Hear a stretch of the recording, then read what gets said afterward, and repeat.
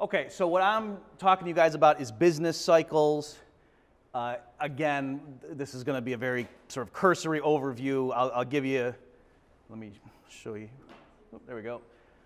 You may want to jot these four, the A, B, and C, Ds down, because you'll see in a minute when I go through this particular part, I'm going to have like a graphical exposition of the different things without the labels popping up. So, but I am going to respect this ordering. So if you just want to have those jotted down, so later on when I'm talking about it, you'll know what I'm saying in case, because you might not see it in terms of the text. So this is the outline of what I'm going to do for the next 50 minutes. Let me just make a point here. So as far as these different schools of thought, generalizing, a lot of the people at this conference are not going to be subscribed to the Keynesian view, but I'm going to just explain that so you know what it is.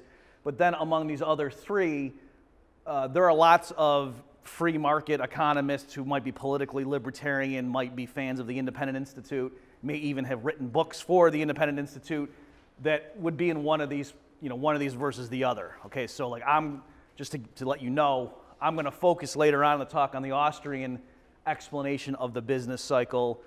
So that's what part 3 is going to be. And then part 4, I will show you if the Austrian view is correct, why what governments typically do in response to a downturn in the economy is the exact wrong thing. Okay, so the problem when we say is like as economists, what's the business cycle, what's causing it, or what are we trying to explain? The issue is market economies do not just increase step by step over time. They have these upswings and then these crashes. And so there's this uneven growth. So certainly, our real output now is higher than it was in the year 1800, but it was not just a steady improvement over time. Like I said, there was these periods of apparent prosperity and crashes. So this chart is real gross domestic product. And I don't know if you can see, this is 1930, 1950, 70, and so on. So you can just see, this is in terms of levels, how in the 30s it actually went down for the first few years, right? So it was output was lower, like by 1933 than it had been in 1929, and then it comes up, crashes again, and then you can see, like here in the early 80s, there was a bad recession. And by the way, these shadings are when the National Bureau of Economic Research officially classifies it as a recession. And there was the dot-com crash, and you can see how bad the recent, what they call the Great Recession was. Okay, that in many respects, what they call the Great Recession from late 2007 to 2009 was the worst thing to hit the global economy since the 1930s. And by some measures, it was arguably worse. Okay, like if you look at like industrial production relative to the pre-recession peak, it actually by this point was higher in Europe than it is in some European countries right now. All right, so in other words, so it wasn't that the depths of the Great Recession were worse than the depths of the Great Depression in the 30s, but the point is if you say by some metrics of industrial output for some places in Europe, by this point after the crash, they were doing better in the 30s than they are right now. So the idea is like the recovery has been much more sluggish in some regions than it was even in the 30s. Okay, so the point is, this is history. This is what we are faced with. So the task for economists then is to explain this, and then presumably also to advise policymakers as to say, okay, why does this keep happening? Is there anything we can do? So you can imagine this is a very complex problem, and just to let you in on the secret, let the cat out of the bag, the economists do not all agree on what causes this, and that's one of the huge areas of dispute among them. Okay, so I'm going to now walk you through those schools of thought. So this ties into the, those A, B, C, D that I talked to you before about. And I'll do it in the sense of showing you different book covers.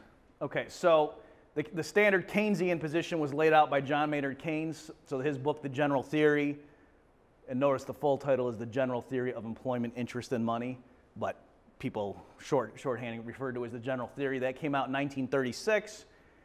And this is what laid out what we now think of as Keynesian economics. And so I'm going to, with this particular slide, I'm going to have to be really quick here to just do a broad view of each of these different schools of thought. But the Keynesian view would say what happens in modern market economies when there's a big downturn is that there's a collapse in aggregate demand. Okay, people in the private sector are not spending enough either on consumption or investment, and there's various reasons for why that might be, but the point is there's not enough total spending to employ everybody. And so part of what Keynes was doing in this book was to explain why were the classical mechanisms, right? So the things that classical economists like Adam Smith and David Ricardo and the people coming after them, notably Jean-Baptiste say, they would have explained why if there is a drop in spending, the market should fix itself. Well, Keynes has to give an explanation in this book as to why that normal mechanism is pie in the sky and being too optimistic, and actually market economies can get stuck for years in an equilibrium where there's large unemployment. All right, and so the timing of this was great, coming out in 1936. That's in the midst of this awful, the worst economic downturn the world had ever seen, and it certainly looked like to people at the time that, hey, capitalism isn't working. Shouldn't things have fixed themselves by now? It's not. Another element of this, just so you know rhetorically why this was so effective. So the title there, The General Theory. So there he was making a comparison or an analogy, or an allusion, I guess you would say, to Einstein's general theory of relativity. Okay, so this was really brilliant. What Keynes was doing here, he wasn't so much saying the classical economists were crazy and they were totally wrong, and here's the better theory. Instead, what he was saying is the classical theory, what those free market economists are teaching in the other universities and what policymakers have thought was doctrine or dogma up until the late 1920s when it blew up in their faces, he was saying that was correct in the special case of full employment. Okay, and so Keynes was saying, yeah, it is true that if people stop spending money on saloons and start spending money over here on Bibles, that there's no reason to expect the whole economy to crash, just resources would get reallocated. And he's saying, but that assumes there's full employment. But he's saying, I'm studying the more general theory, which can handle cases where employment drops and we don't have enough aggregate demand to employ everybody. So again, just to make sure you're getting it, he was not just saying the classical writers, everybody who's come before me was totally wrong. He was saying they're studying this narrow special case of full employment. I'm giving you a theory that can explain everything. Okay, so it was rhetorically, so that's kind of like what, if you don't know this, what Einstein's theories did vis-a-vis Newtonian mechanics, right? So Einstein was not saying that, yeah, Isaac Newton's laws of motion or whatever are totally wrong. He was saying, oh yeah, the Newtonian system is largely correct if you're not dealing with something that's really massive and the speeds are not close to the speed of light. But if you violate those assumptions, then Newton's system gives you totally erroneous predictions, whereas my theory is more robust, is a more general case. All right, so that was what Keynes was doing there, and that's partly why it was so effective. Okay, modern times, a good example of this would be Paul Krugman. So he writes for the New York Times, Nobel Prize winner. So his book, End This Depression Now, was a very Keynesian analysis. Okay, so now I'm moving on to the monetarist explanation of depression or of recessions. So here, I have to be careful here. So this is Milton Friedman, if you can't read that in the back. So his famous work with Anna Schwartz, they had what was called a monetary history of the economy, and they then pulled out their treatment of the Great Contraction, and then it was published as a separate book. So here, again, Milton Friedman from the Chicago School, a very free market guy, but I just want to, in this slide, I'm just going to show you how they have different approaches to explain what happened in the Great Depression. So for Friedman, the issue was in the 1920s, typically what would happen is when things when the economy slowed down, the Federal Reserve would come in, loosen monetary policy, and then stimulate things, and the economy would get over that hump, and then normal capitalism, market forces, price system, all the stuff that Yvonne talked about in the last lecture, did their magic, and that was great. And the Fed just kept the economy going on course. But for various reasons, Friedman and Schwartz argued, the Fed in the late 1920s tightened when they shouldn't have, and that's what caused the stock market crash. And then when you say, okay, but why did the 29 stock market crash lead to what we now call the Great Depression? They were saying, well, there was a lot of stupid things that Herbert Hoover did, but the really critical thing that broke the back of the economy was the quantity of money shrank by about a third from 1929 to 1933. Okay, so let me just say that again, make sure in case you don't know that. So a certain measurement of how many dollars are in existence in the economy, that was cut by about 1/3 from 1929 to 1933. And so Friedman and Schwartz were saying the Fed was basically asleep at the wheel. That given that the Federal Reserve, was installed and was ultimately in charge of the nation's money supply, whether you think that's a good thing or a bad thing, he's saying the Fed was clearly in charge running the show during this period, and so they were asleep at the wheel. Specifically what was happening, and it's not that the Fed officials woke up one day and said, you know what, there's too much money, let's cut it by a third. That's not what happened. Rather, there were bank failures, and people were panicked, and so they were running to their local banks, taking out money, and then that was causing the banks to go under. All right, so like you saw, It's a Wonderful Life, that famous scene in the beginning when people are rushing to the bank. So that happens because of what's called the fractional reserve system. And so just the way modern banking works, as I'm sure you guys know, if everybody tries to go and take his or her money out at once, the bank can't meet everyone's requests because it's not like they have all the money sitting in the back vault with your name on it. And so that's what was happening in the early 30s. And if you think about it, okay, so it's like this.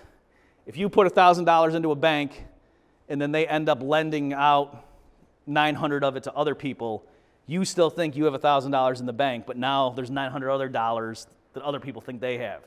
So it's like that $1,000 just turned into 1,900. You guys getting that? Okay. And so the opposite can happen though too. So right now, if there's $1,900 just from those operations, what if I panic and go and I take my $1,000 out and the bank fails? Those other 900 people now don't have it, so it's like $900 just disappeared. Okay, just like in the same way that the bank, by lending my money out, can kind of create money. If people panic and start pulling their cash out of the banks, the opposite happens and it destroys money. So that's the sense, it's that kind of measurement when I say the money supply shrunk by a third, that's what I mean. It's not that the Fed went out and deliberately destroyed green pieces of paper. It's that when you add up all the checking account balances, that number shrunk by a third from 29 to 33. And so Friedman and Schwartz were saying the Fed should have counteracted that by pumping a lot more money in, from the top to counteract the fact that it was shrinking because all the people were pulling their cash out of the banks. So when you're then wondering, why did prices fall so significantly from 29 to 33? Why was just apparently crippling deflation? They would say, well, because the Fed sat back while the money supply got cut by a third. What do you think is going to happen? Okay, so that is very loosely the standard monetarist explanation of the Great Depression. So a modern version of that is Scott Sumner's book, The Midas Paradox. You'll see from the Independent Institute. Okay, so he's an affiliated scholar, so this is very well received among free market circles.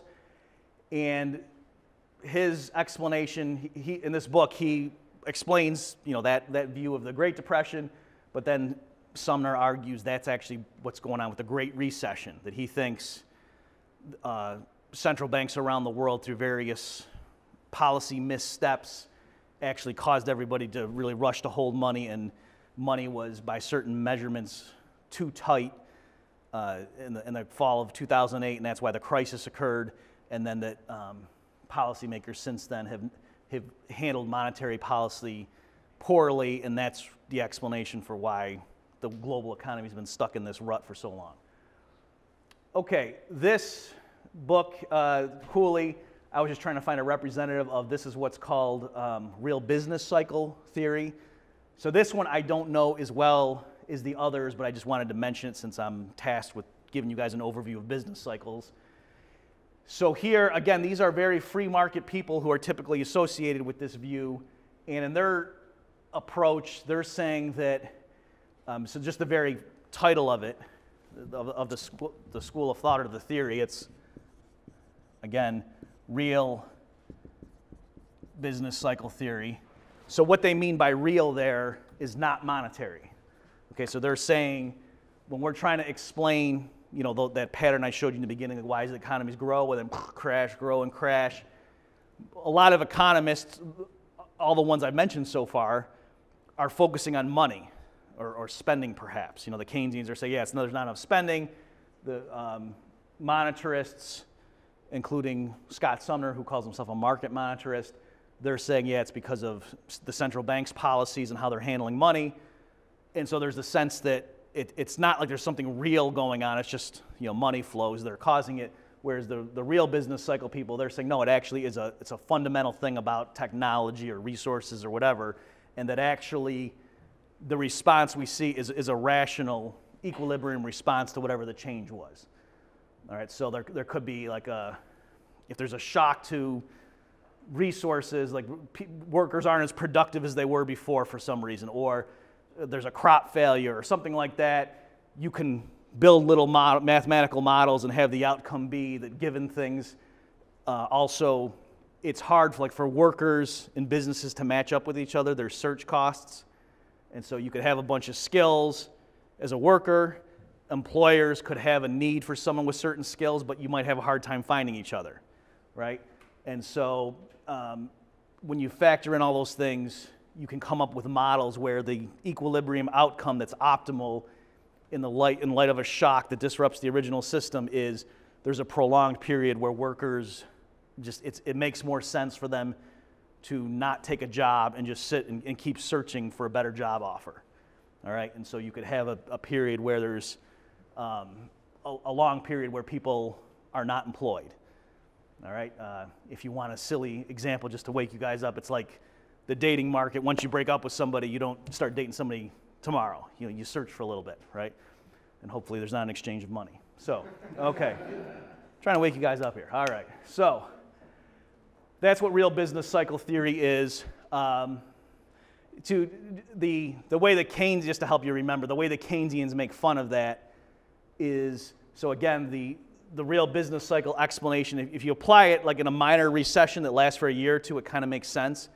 It's less plausible. It just seems kind of contrived to like explain the 1930s with this sort of approach. So Keynesians make fun of it. Instead of calling it the Great Depression, they say, oh, real business cycle theorists call it the Great Vacation. So it's a kind of a slur or whatever, a straw man, but the point is they're saying, the Keynesians critiquing real business cycle theory are saying, you're telling me that workers are optimally deciding to engage in more leisure because when search costs get high, it's just you can't find a great match for a potential employer, and it just makes sense for you to sit home watching Oprah instead of taking a job, give me a break. And especially for something like the Great Depression, they think it's self-evident that that's not like a normal, optimal response to the real constraints, that there's something broken with the economy or the transmission mechanism. Okay, and then lastly, and so I'll introduce it here, and then the rest of these slides I'll focus more on this because it's what I personally know more about, is the Austrian explanation developed by Ludwig von Mises and elaborated on by Friedrich Hayek. So like I said, I'll talk to you more in a few slides about this. So this is the classic stuff, a more modern, I just signed it. All right, it's this book right here. It's this phenomenal book. Okay, and so what I did and so again, another independent institute book. So you can see, you know, the market monetarist explanation and then, you know, the Austrian one.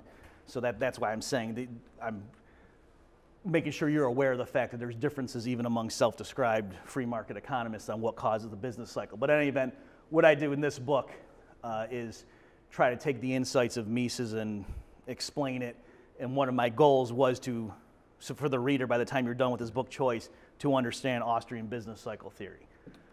Okay, so let me now dive in now in more detail and tell you about Austrian business cycle theory. Okay, so it was developed by Ludwig von Mises, who was, during his heyday, the acknowledged dean of the so-called Austrian school. In case you haven't heard that term, I think you guys probably figured it out by now, but the reason it's called the Austrian school, it's not because it's because historically people were all from the country of Austria. All right, I'm sure that's not a shocker. Just like the Chicago school, I guess you can probably figure out why it's called that, and so on. The Keynesians is obvious. And so the main work that he developed this theory in was in 1912.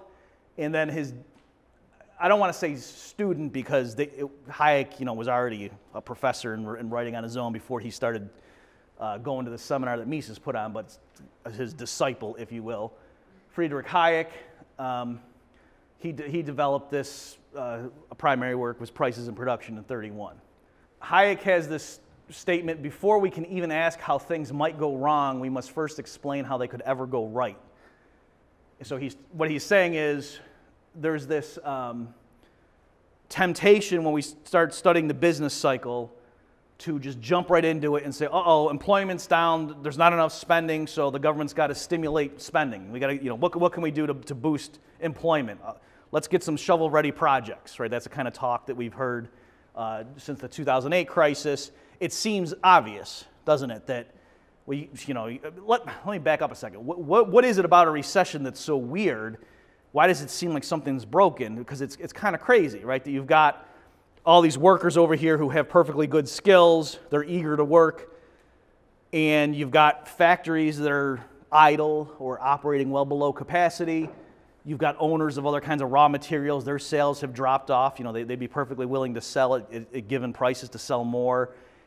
And it's not like it's because everybody all of a sudden just says, you know what, I don't need more stuff. I've got enough cars and clothes and food and whatever for the rest of my life. That's not what it is. People are still wanting more things in their capacity as consumers. So it's like for some reason this economic system that normally works so well has failed us, right? You've got all these different groups who, if they could just coordinate their activities and get things back to normal, would all be happier, and yet something's broken. So Hayek's point is, rather than just diving right into it and trying to diagnose why is it broken, he's saying first, let's explain how does this system work when it is working and things are going smoothly. Let's study that more carefully, and in particular over time, like how does an economy get wealthier over time? That's why the title is Saving Support Economic Growth. When we understand that, like how do people save and invest, how do market prices help channel investments around and resources, and things grow over time so that we're wealthier now than we were in the year 1800. When you understand that baseline, then maybe it'll shed light on what could possibly screw things up, when we're wondering why in a given year does output suddenly fall off a cliff. Okay, so that's what he's getting at.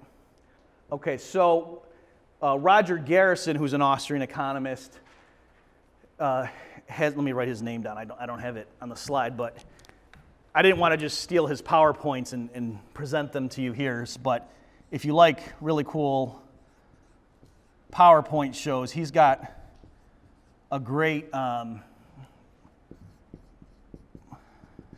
series.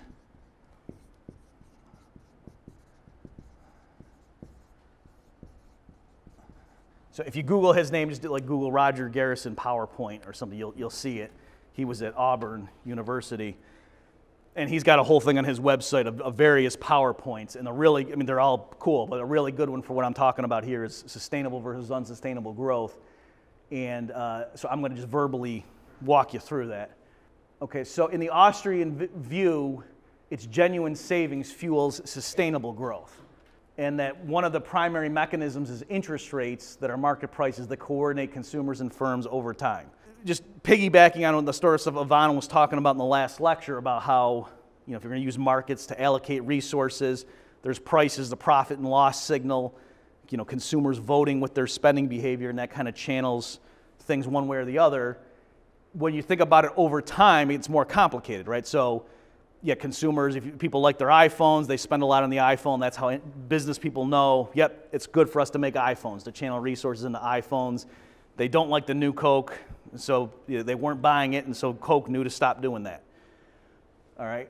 By the way, just as an aside on that, do you know why Coke screwed up so much, what they did wrong? It was they had done taste tests, and they were making it sweeter because the idea was if you just take like one sip or two sips, the new Coke was better, okay? So it wasn't that they were just completely stupid. I'm trying to, because when you hear a story like that, like how could they have failed so miserably? They were doing blind taste tests and all that kind of market research, and the idea was just taking a few sips, the new Coke people liked a lot more. So they thought, oh, we got a winner. The problem was, though, that if you had a whole can of it, after a while it was too sweet. And you're like, oh, this is disgusting, all right? And so that's what happened. So anyway, back to the PowerPoint. So that's the sense in which, in a static setting, what Yvonne talked about last lecture, people spending, consumers spending, that helps businesses allocate resources and decide, are we going to make more iPhones, are we going to make more television sets? But when you think about over time, how does that happen? And interest rates are really important. So if people, let's just say there's a family and they have a kid. They have a new baby, and so the family sits down and they're looking at their budget and they say, okay, we got to change our spending decisions. We got a new kid here. Eventually, she's going to go off to college, so we need to start saving now to prepare for that. And so the individual household, what do? They start saving more, so they go out to eat less, and they don't go to the movies as much, and so on. And they're contributing more, maybe to their checking account, or maybe they're putting more into a bond fund or into stocks or something in the stock market. And so there's got to be some sense in which households making decisions like that, or somebody saying, hey, let's save up now to go on that cruise 4 years from now that we want to take a cruise and we want to go visit Europe or whatever. We're going to save now to do that. You can see these are pretty long-term, complicated decisions. And so one way of understanding how does this work is that when people save more, it pushes down interest rates, and that's like a green light to businesses that they can invest in longer-term projects, that consumers are willing to wait longer before they get rewarded with consumption goods. So it's not just a matter of, do I want to buy vanilla ice cream versus yogurt, which steers businesses right now to know, do we crank out more yogurt or more ice cream? But it's also saying, like, businesses right now, should they crank out more cars and television sets, or should they make things like hammers and drill presses that make our labor more productive but don't actually give us goodies right away? All right, so maybe that's one way of thinking about it, that the economy right now can either be geared towards making consumption goods, or it can make capital goods, or what you might call investment goods, and that's part of the trade-off. And so there's got to be a way of matching. If people save more, it means they're willing to defer consumption because they think they're going to get more down the road, right? If you don't spend $1 today, maybe you can spend $1.10 in 2 years. And so physically, what happens is when people save more, that releases resources so the economy can kind of rebalance and make things like tractor trailers and more bridges and stuff like that in factories, instead of making more DVDs and things like that. All right, so that's, and the interest rate is a key price that helps guide those decisions. Okay, so if that's what happens with sustainable growth, if what business people are doing genuinely matches up with consumer preferences and spending behavior, but now what happens if the reason interest rates are going down is not because people in the private sector are saving more, but what if it's just because the commercial banks decide to just flood the markets with more money? And they can do that in a fractional reserve banking system. Okay? That can happen, and so the problem there is that cheap bank credit and low interest rates lead to an unsustainable boom which must crash. Okay, so let me just say the whole thing again real fast. The idea is, with sustainable growth, with these first two bullet points, if people actually save more, then the economy can grow richer over time, because it can stop making things of movie theaters and sports cars, and it can shift to stuff like drill presses, hammers, more factories, right? So it can make things that are productive equipment that will make us richer down the road, but don't provide immediate gratification. However, interest rates can drop for other reasons besides an influx of genuine savings. And so if the commercial banks pump in more money through the loan market that isn't being driven by genuine savings, you get this imbalance. And so what happens is entrepreneurs start expanding operations. They start building a factory. They start cranking out more hammers, drill presses, things like that. But consumers aren't actually saving more. And so there's this mismatch, and it can persist for a few years.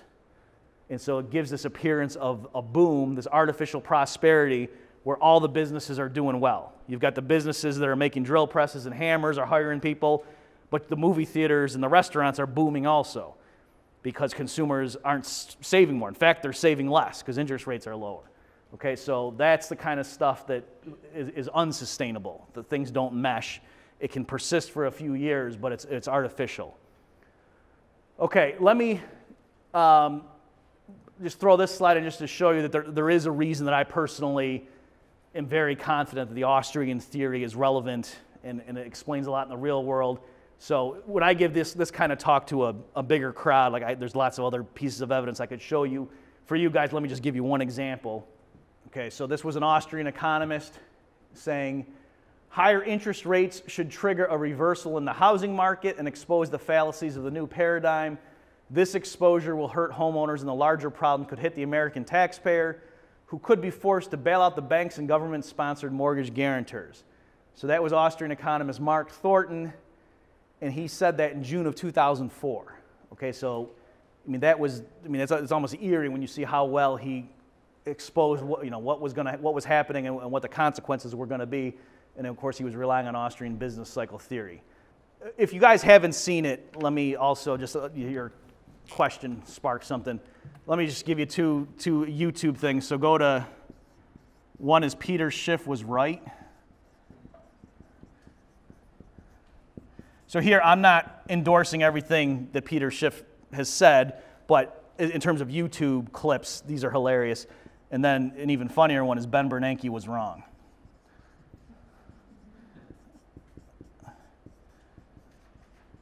Okay, and for both of them, make sure you get something that's got more than 30,000 views or something, because there's different versions floating around, so you want to get a good one. But so Peter Schiff is an investment guy who happens to be a fan of the Austrian school, but he was in 2006. What that clip is, if you go look that one up, it's a compilation of his appearances on CNBC and Fox Business and stuff like that, where he was in 06 and 07 warning people, yeah, there's a housing bubble in play, and some of the stuff he said was so accurate, it's eerie when you hear him say it. And it wasn't that the people on the other side were like, well, Peter, I respect your opinion, but actually I differ. No, they were literally laughing in his face. It's like, you crazy? And so that's why it's kind of funny. And that Ben Bernanke was wrong. It wasn't just that he made one particular statement that was off. It goes back to 2006, from before he was even Fed chair, and just every step of the way was totally wrong. So back in 06, he's saying, yeah, people are warning about a housing bubble. We see some froth, but it's not a really big deal. And then later on, he was like, oh yeah, there's definitely a housing correction in place, but we think the damage is going to be confined to the subprime sector. And then later, yep, there's definitely a recession, but it's not going to be too bad. And, so every step of the way, he kept just downplaying how bad things were and misdiagnosing it. So that's good, just to give you humility and to see not to trust your government officials. Okay, so back to this. So again, for Austrians, prices act as signals. For some people, this helps just to see it graphically. So it's a kind of silly little example, but so there's this family silhouetted to protect their identity. And so they're spending a lot of money going out to eat. And the interest rate's 10%, and just they're saving a little bit that goes into the bank, and then the bank lends money to the factory. Okay, that's the schematic here. And so then all of a sudden the narration's up in the front right. The family decides to save more. So what happens? The dollar bill disappears there and it comes down here. Okay, so they're saying the family's spending less on the restaurant and they're saving more. And how do they save more? They're just putting out of their paycheck, they're putting more money into the bank.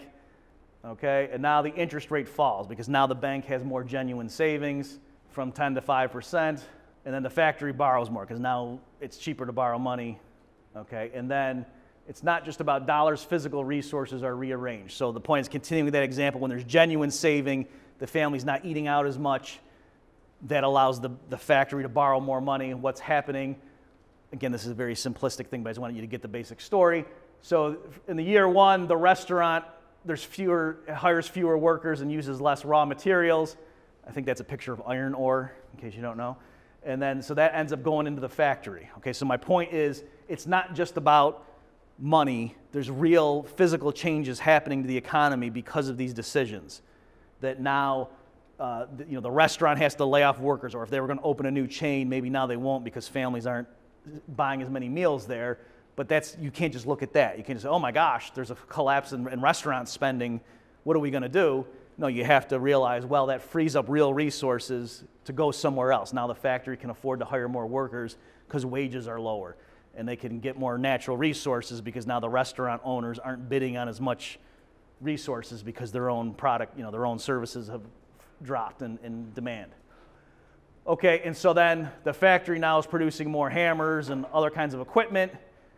And so eventually, that says year 3, if you can't see it, now the restaurant's making more food than it was before. Okay, so it's a simplistic little story, but I'm trying to show you this is savings-supported economic growth in the Austrian vision, where part of why we're so wealthier now than we were in the year 1800, yes, there have been technological developments, right? Scientists have come up with new formulas, have made discoveries. We know how to take a certain amount of stuff and turn it into better products now than we did in the year 1800. But another huge factor in why is it that we have a higher standard of living is because our workers have more tools and equipment than they did back in the year 1800. Another way of seeing that distinction between technical know-how versus the equipment you're working with, suppose there was a cruise ship that got stranded on a tropical island somewhere and it was full of professionals, like people who are brain surgeons, top-notch lawyers, doctors and so forth, engineers, and they're all on the tropical island. Their standard of living would drop pretty fast, even though they were the best in their fields, because they wouldn't have the right stuff to work with, right? The engineers could look around and see coconut trees and stuff and say, oh, if I had the right tools, or somebody's having chest pains and there's the world's best heart surgeons right there, but if all he's got to work with are sticks and rocks, he's not going to be able to do too much. Even though he's got all the best knowledge and training, he doesn't have the right tools. Okay, so by the same token, the people in 1800, part of why they were so poor compared to us, it's not merely that they didn't have the right technical know-how or they didn't know as much as we did. It's also they didn't have the right tools to work with. If a bunch of our experts went back in time, they would not instantly bring them up to our standard of living. It would take decades for them to save, to get more tools, then to use those tools to build better tools, to use those tools to build better tools, and so on. Okay, so that's how things happen normally, and again, that gets messed up. So part of the process is interest rates coordinate that, and so if interest rates are artificially low, these businesses are trying to produce that stuff, but there's not enough genuine savings to go around, so after a few years, things come to a standstill. Okay, the best analogy I have ever heard as far as motivating the Austrian theory of what happens when in the boom-bust cycle is one that Mises himself came up with. And he said, imagine that there's a master builder. So the context here is some people heard Mises' theory and said, oh, you're saying that the business cycle is due to overinvestment. And Mises clarified, he said, no, it's not overinvestment, it's malinvestment. And that's where he comes up with this analogy. So he said, imagine that there's a master builder, like someone who's working on a big building project, and he thinks he has so many units of wood and so many bricks and so many shingles and so on, and he's got these kinds of workers of varying levels of expertise, certain carpenters and just manual laborers and things like that. So he's got all these raw materials to work with, he thinks, on the job site, and now his job is to come up and draw blueprints up to say this is the kind of house we're going to build. And then Mises says, suppose though he's ill-informed, what if actually instead of having 10,000 bricks, he really only has 9,000? And so he draws up the blueprints of this house thinking he's got 10,000 bricks to work with, but really he's only got 9,000. Well, what's going to happen? So clearly, he starts laying the foundation, starts building it. At what point does the builder want to know that information? Right, as soon as possible. Okay, and so here I'm bringing it more into modern language here, so I'm going to elaborate a little bit on Mises' basic point. But think of it this way: imagine that's happening. And some workers on the site realize, oh, wait a minute, there's a mismatch here. And they're looking at the amount of bricks in the project as it's being completed. And they realize, it's going to be a shame. If the master builder realizes we're 1,000 bricks short, what's he going to do? What would be the very first thing you would do if you discovered that? All your people are looking at the blueprints and they're working on the project, and then you're the guy in charge, and you realize there's 1,000 brick discrepancy between what the plans call for and what you guys are doing. Yeah, you would get the bullhorn out and say, stop, right? And so, loosely speaking, that's what a recession is. Stop. And so you can imagine people, the guys on those sites, that would be such a buzzkill. Can you imagine how, look how happy those carpenters are. They're just banging out, working on that gazebo and stuff. It would be a shame. We would have all this unemployed, idle resources if the master builder realizes it. And so let's keep things going. Let's keep throwing tarps over the amount of bricks, because we don't want him to realize that there's a discrepancy. We want to keep the building boom going. Okay, and so that's kind of the analogy for what happens when there's artificial government stimulus, or the central bank, seeing that the economy is slowing, cuts interest rates and pumps in more money, that it can keep the boom going, but that's not what you want to do. Right? And so in terms of the overinvestment versus malinvestment, Mises' point here is to say, the problem, if this is what was going on, it would be wrong to say the builder overinvested in housing. Rather, the issue is he didn't invest properly. He was trying to build a house that was too grandiose given the resources he had to work with. It would have been better had he started construction on a more modest house. Okay, so again, the analogy is if the business cycle is occurring because the central bank has artificially lowered interest rates, that gives a false appearance of more resources being available for investment, and so individual business owners start long-term projects borrowing at that cheap credit, that there's not enough real resources to go around. They physically cannot all be completed. Consumers are not refraining from spending enough to free up the real resources to finish all these long-term projects. And so it's like you're building a house and you're going to run out of bricks. And so again, if you were doing that, when do you want to find that out? You want to find that out as soon as possible. And yes, it will be painful, but the sooner that error is discovered, then what does the builder do? He takes the blueprints and says, okay, let me change things and rework it, given what we've already done. And then, what we have left to work with, we'll make it, so the finished house is not going to be as impressive or as nice as the original one in the blueprints, but that original one in the blueprints was physically impossible to build.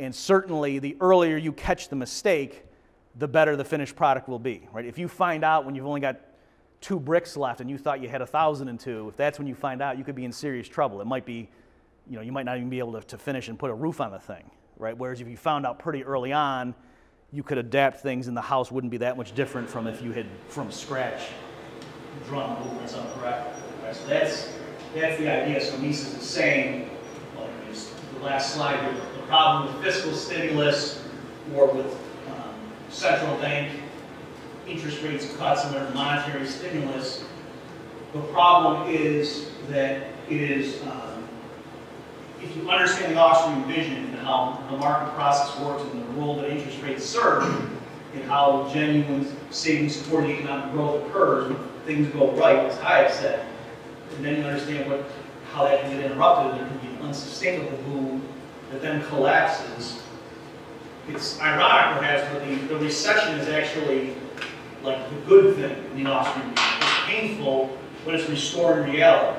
Right? It's when these unsustainable projects stop and then resources get reallocated. There's a period of adjustment, just like on the work site, in the analogy of the master builder, if the builder realizes, oh my gosh, we don't have as many bricks as I thought, gets the bullhorn out, everybody stop, hang on, I got to revise the blueprints, and then only slowly maybe start putting people back to work. Okay, you carpenter, you can go to this. And so here I have a picture of a gazebo to show, maybe what would happen in this particular case is the people who were working on the gazebo, the master builder might say, guys, you got to stop. In the revised plans now, it doesn't make sense for us to have a gazebo. We need those, the lumber and the bricks or whatever that you were planning on using, the original blueprints called for. After further review, no, I need that to make sure we get a roof on the main house or a garage or whatever. So you got to stop. And yeah, it looks dumb. We have this half-finished gazebo, but those resources are more urgently needed over here. So stop working on that.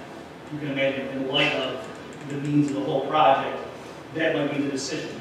Of course, had they known from the get-go how many bricks he had, he wouldn't have built half a gazebo and then stopped. He stupid. But the point is, right now, given that he found out the gazebo was half built, you can imagine the right thing being, leave that thing half finished. We need those resources. We need to finish that. We need them more urgently over here. It's more important to finish the main house of the garage.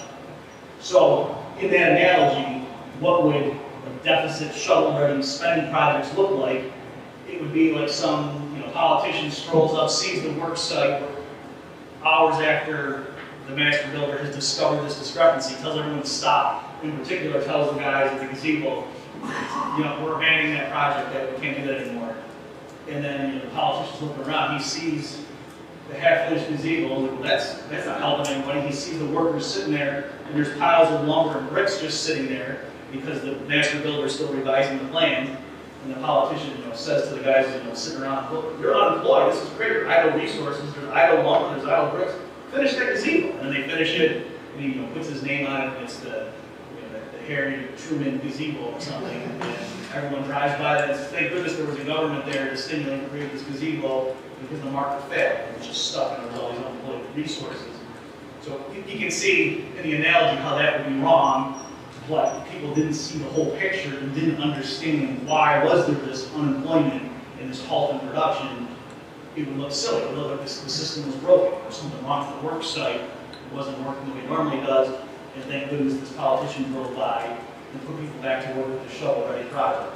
But clearly, that would be making us poorer than we otherwise would be. Yes, we had this nice gazebo, but then people later would be complaining about, every time it rains in the main house, water comes in because we don't have a good roof, and ultimately, because the stuff that we needed to make the roof better got siphoned off and put into the gazebo and it shouldn't have been.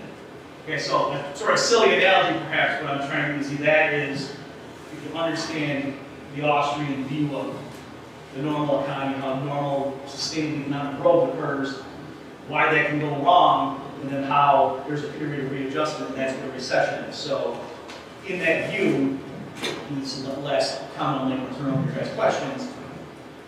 The problem is where the unhealthy decisions occur, the thing that messes up the economy, is during the boom period. Ironically, that's what most people think of as being prosperity, right? Because everyone's getting pay raises and businesses are hiring and expanding their output. But those are bad decisions. They're unsustainable. That's a recession. Yes, it's painful, but that's when reality is resumed.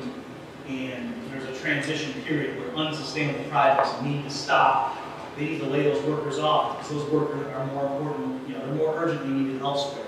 And so in a system where there's not some central bureaucrat telling you where to go, where it's the voluntary decentralized market forces guiding you, if workers are going to a factory that really ought to be shut down and let the whole system, the needs and where resources need to be, how does that happen? Well, it's painful, but you get laid off.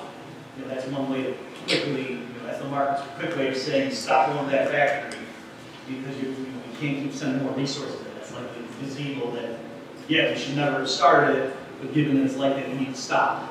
And the resources necessary to continue that need to go elsewhere.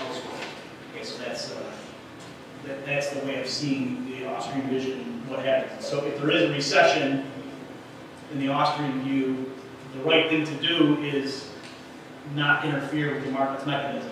And certainly you don't want artificially lower interest rates to cause an upswing in investment because that's what just sets off another unsustainable boom. It might temporarily appear to generate prosperity, just like the politician, put people to work and get them to work on a gazebo. And if you're just looking at that, didn't see the big picture, you might think that was better than guys sitting around doing nothing because now we have a finished gazebo, but that's making us poorer in the long